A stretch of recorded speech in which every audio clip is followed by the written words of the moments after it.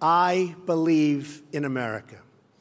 As President of the United States, I will always put America first, just like the leaders of other countries should put their country first also. But America first does not mean America alone. When the United States grows, so does the world.